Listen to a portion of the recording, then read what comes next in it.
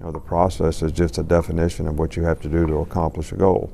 But then you have to have the discipline to execute it every day. All right, so first of all, you get everybody to buy in to climb the mountain, all right, and do all the things that they have to do to be the best that they can be. That's special.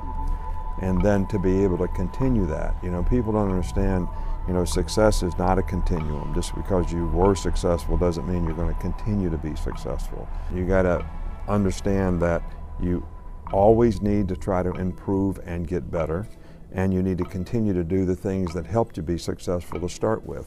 I know this never gets old for you, but why? Why do you do what you do? Are you driven to be the best at what you do? Yes, sir.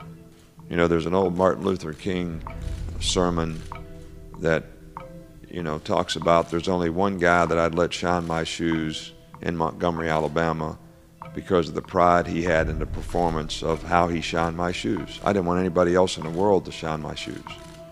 And the enjoyment he got that he did a great job for what you did. And you've probably heard this sermon, and I'm just paraphrasing here, but if you're going to be a street sweeper, be the best street sweeper you can be. Sweep the streets like Michelangelo painted a Sistine Chapel, like Shakespeare wrote literature. Let him put a sign up right here that says the best street sweeper in the world lives right here. And if you can do that, you do the best you do the best there is in life, knowing you did your best to be the best you could be no matter what you choose to do. That's why. Because there's no better feeling than knowing you did the best you could be. I don't care if it's what you do, what I do, what the street sweeper does. It really doesn't matter. It's not all about results.